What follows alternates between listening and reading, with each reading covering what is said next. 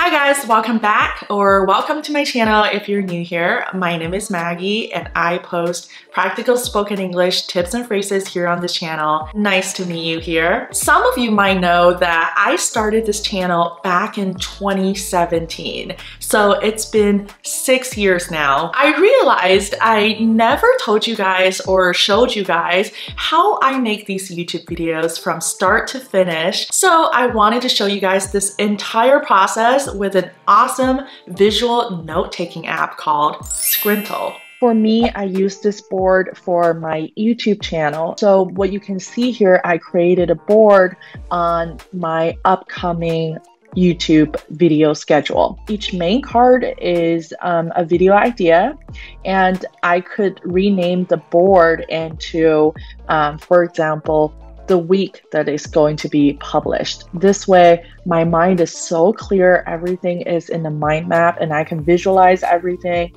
So for me, it's so much easier for me to remember everything. To create a new card, you can simply click on the add button and click on card, and you see that little button, you toggle over to the board and you click. That's going to be your card, and you can move it anywhere you can with your mouse or your finger on the trackpad. To delete, you can simply just click on the card and hit the delete button on your keyboard. As you guys can see, to color code your cards is very simple. Click on the card and you'll see all these options in the toolbar, and one of them named change color, and then you can just simply change color. Let's go inside of this one, 顺路, which is what I'm working on.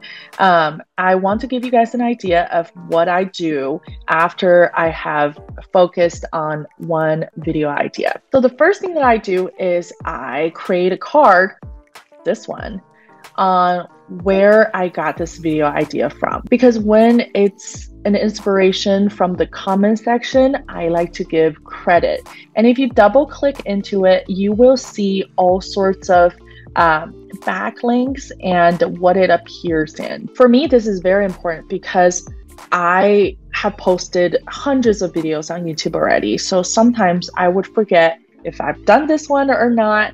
So in the future, once I've got more stuff onto my Scrintal board, I would know it's easy for me to reference what I have done or what I have not. So after I have decided where it came from, I like to do 3 things, which in my opinion is what makes my video kind of unique and mine. The first thing is my take. I would search my mind. I would go crazy on all of my brain storage, if you will. I would usually come up with, first of all, a sample conversation or situations in which this word might occur. So that's my take on this. And after this, what I do is I like to go online. For example, in this specific video, I went on Google and I searched 顺路英文. So I have a result page I'd like to put in here. To add multimedia, it's very easy. You can see this little plus sign. Click on it and you would see all these options. Yes, it's so awesome. If you want to upload an image, click upload and select I just took a screenshot so it's easy for me to find, and they would be uploaded into this area. You can make it bigger simply just by dragging the box, or you can just make the whole entire board bigger with your trackpad, with your fingers. So this is where I usually come up with my video title, is in the direct translation, because oftentimes when you put in a Chinese phrase and you use direct translation, that is not what you use in everyday conversations or, regular spoken English. So that's where I come up with my video titles. And also sometimes I would have links pasted. For example, this first sohu.com results, I went inside and read it, and I would paste this right here if there's something that I want to take out of it. And I would like to put it right here so that, when I reorganize my thoughts, I have somewhere to reference. And when you search, sometimes the search results will be in a PDF. And that's no problem too, because when you just click on add, you can upload a PDF. And if you just click on this, you can see your PDF right here, which is just awesome. I love this feature of Scrintal. I just love how many options it is there, because a lot of times in my profession, after I search, it would be a YouTube video or a Vimeo video online. And you can also easily add that by clicking on this option. For example, for this specific topic, I couldn't find any online video, but I am going to add one of my videos, shameless plug right here. That was my previous video, and you can just add it here. And now that I'm done with the second step, you can go on to the third step I usually do, which I call it English context search. Personally, I think this is actually what makes my video unique and worthy to watch, because this is where my thought process comes in. Because once I found, you can say English translation, I like to search it in an English context. You can see this link here. I can easily go to this web page where I can read off of things related to this topic. For example, this one says, when is it acceptable to refuse to give someone a ride home from work?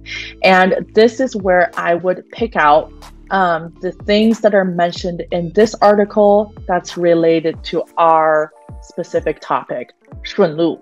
So I would find that. And after these three steps, I usually come up with a pretty precise script. I say precise because I normally just kind of have talking points on here, not every single word that I'm going to say in the video. So this is going to be the script. And now I've got the script done.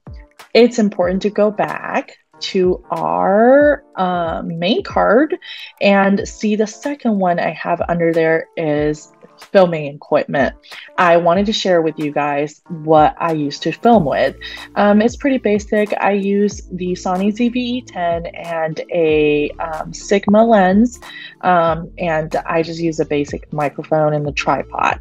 But what I want to tell you guys, if you're just starting out on YouTube, this YouTube channel called Think Media is awesome. They have a lot of videos on equipment, setup, and stuff like that that you can learn from. And I like that they have options for their filming equipment. So I recommend this YouTube channel, Think Media.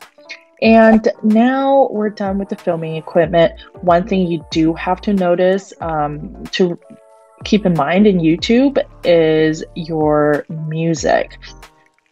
Copyright in YouTube videos, you do not want to get copyrighted, trust me, because then all your hard work will be going away because you're copyrighted. So Epidemic Sound, as you can see the link here, is a great one because once you're a member with Epidemic Sound, you can use all their awesome music. And last but not least, your thumbnail. As you can see here, I've posted some thumbnail inspo for my videos. I like these to look at some thumbnail designs. Usually I like to keep it clean and clear, just my face and some enticing words on there to just draw audience in. Now once all that is done, it's pretty much time to publish, and I just really like that. And when I got all these done, I usually like to go back here and come up with my video's title and description box. So as you can see here, I have added a basic description box and title. And one more thing I like to do in my main card is to put in a hashtag.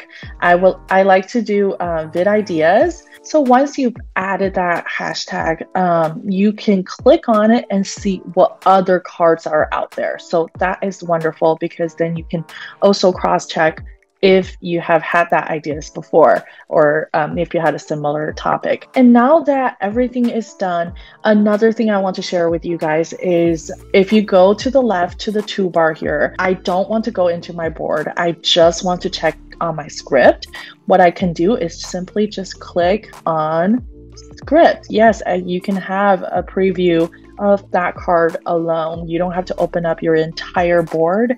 And that to me is really, really awesome. So that's how I make a YouTube video from start to finish. Scrintal is the best visual note-taking app I've ever used. I love how easy to use it is. If you guys are interested in trying out Scrintal, definitely use my code Maggie20 to take 20% off. I'll have their link and my discount code in the description box down below, also in the pinned comment, so you can find all those information there. Thank you guys so much for watching. I'll see you in my next video. Bye.